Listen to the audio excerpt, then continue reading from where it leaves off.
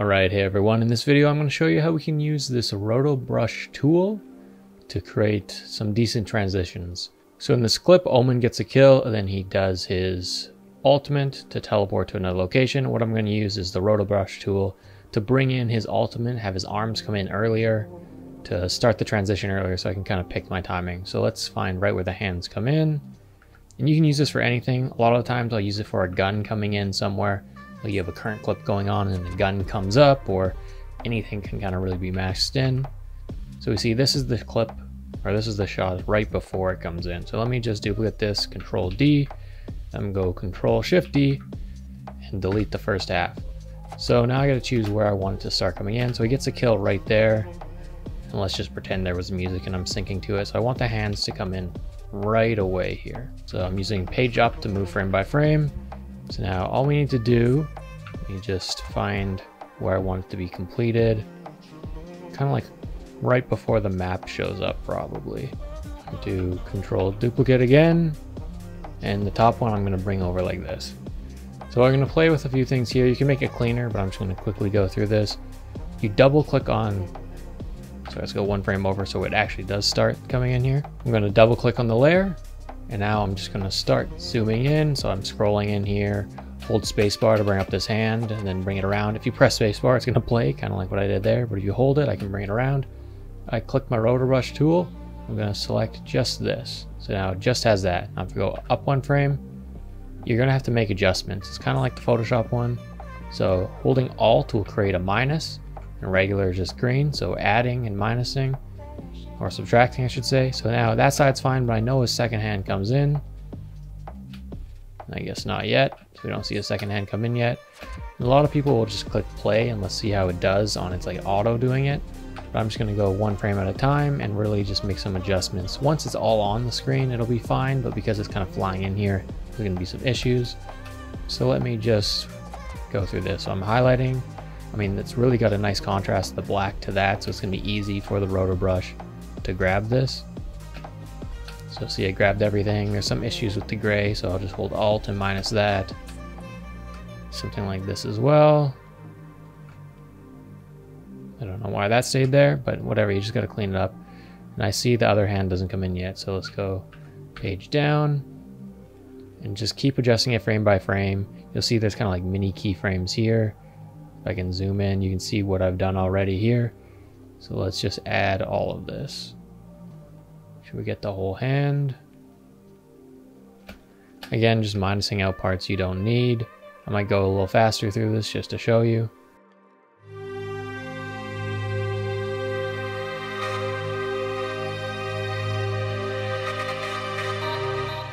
Now, if you ever go over a little like that, it's not a big deal. Just hold Alt and just minus that out. I'm gonna have to do it a few times just to get it exactly. See, sometimes it's a little iffy. I gotta actually go in there and get it exact. But this is so much faster than actually masking it out myself. Or doing the rotoscope, I should say. So you can see this one here, it was all fine until the corner, so just add that. And that hand's already all on screen, so it should be nice and straightforward. I will check every frame. You see this hand, because it's still coming on screen, is having some issues figuring out why it went from like one little line to a bunch. But that's okay, we forgive the computer for now. Again, just doing adjustments frame by frame. Usually they're subtle, just to get it perfect.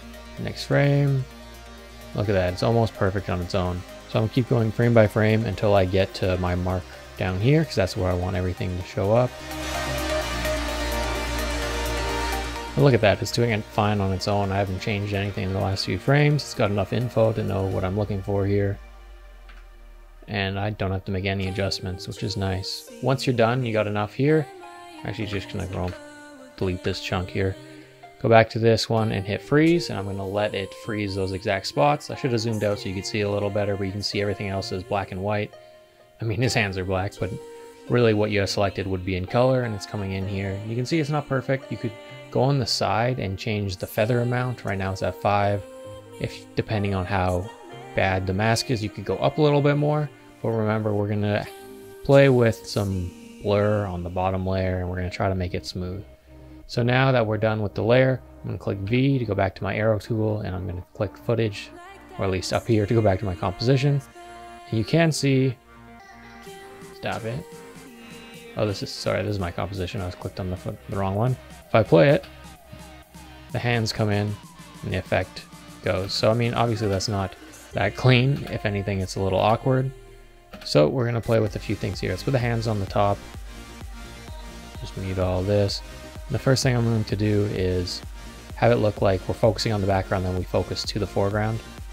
So I'm going to have camera motion blur, or sorry, camera lens blur. So camera lens blur, we're going to lap it on the hands. I'm going to go repeat edge pixels. I'm going to turn it to 0 for now. And I'm going to bring it down onto the bottom layer. Do the same thing, repeat edge pixels and put it to 0. Now let's go at the very beginning here. And let's actually put the hands to 5. So even though that's what it was before, you could have left it, I guess. Let's go a few frames in. Something like this, so the hands are out of focus. And now I'm going to add a keyframe for my hands, the blur, and for the bottom layer, the blur. So if I press U, and I press U, which brings up all my keyframes, you can see there's 2 right here. Top layer for the hands at 5 and the bottom layer at 0. I'm going to go shift page down, which goes 10 frames over. What I'm going to do is have the hands go to 0, so they're in focus, and the background go to, say, 6. So the background goes out of focus. It's kind of an issue because you can see how the mask isn't perfect there, so we're actually going to make the background only go to 3. Should help a little bit with the moving. Let's render it out really fast here, see how it looks. We can see the hands do come in. I'm actually going to make the hands a little more out of focus at the beginning, so I'm going to put them to 8.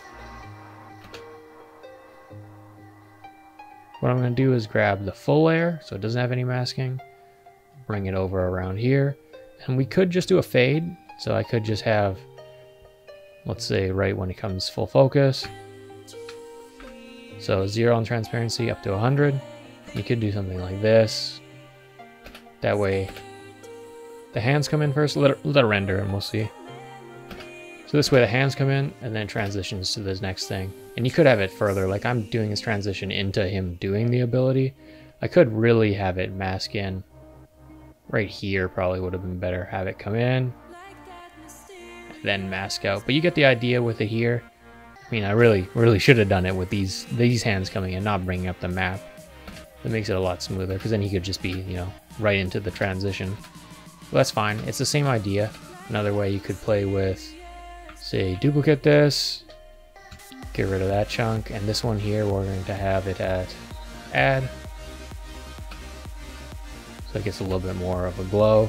I can hit the transition, or sorry, the opacity down at the bottom one here. Let's say partway in, bring that to 0. It's a little fast, but the idea is there. I've done this in a montage before. I'll show you an example. A lot of people have done this in montages. Again, I like it the most when a gun is coming up, or with some kind of crazy hand transition coming in like this. So one last time, probably should have used this transition.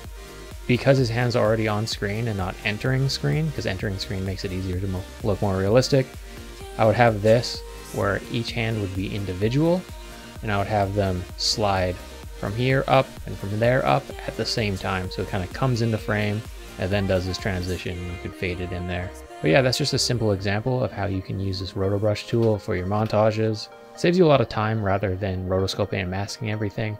I personally do enjoy masking and rotoscoping a lot of things, but in a scenario like this where his hands are very dark compared to the background, like it really pops, I might as well use this tool because it saves me time. It's faster, it's easier, and that's always what you want in editing. So thanks guys, can't wait to see what you guys make using the Rotobrush tool and masking transitions. Have a good one.